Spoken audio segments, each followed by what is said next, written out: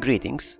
Let's compare side by side best class 5 regular shields with class 5 bi-wave shields to see the difference regarding how many pips you need to systems.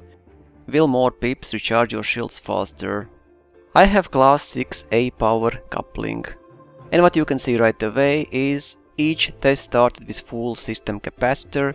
No matter how many pips to systems you have, shield recharge speed is exactly same as long as you have energy in system capacitor.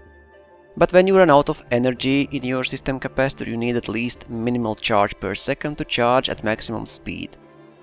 Bi-wave shields require more energy per second to charge at maximum speed. For regular shield 2 pips to systems were enough, while for class 5 bi-wave shields you need 3 pips. And how many pips you need depends on your shield and power coupling class and rating, because different power couplings have different recharge speed for system capacitor. In my case, bi-wave shields came back online in 1 minute and 7 seconds with 3 and 4 pips, because 3 pips were enough and 4 pips is overkill.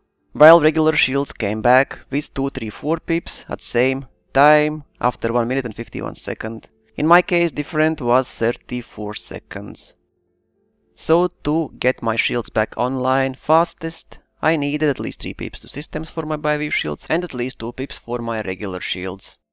And as you can see, with 1 pip to systems there were just not enough energy coming into system capacitor to use bi-wave shields effectively, and even while this test started with full system capacitor, which is best case scenario, bi-wave shields with 1 pip to system came back online 20 seconds after regular shields came back online with 2 or more pips to system. So to use bi-wave shields effectively, you'll need to pay attention to your system capacitor and never have it completely empty, or if it's empty then have minimum required pips to systems to charge shields at maximum speed. In my case it was 3 pips to systems for bi-wave and 2 pips to systems for regular shields.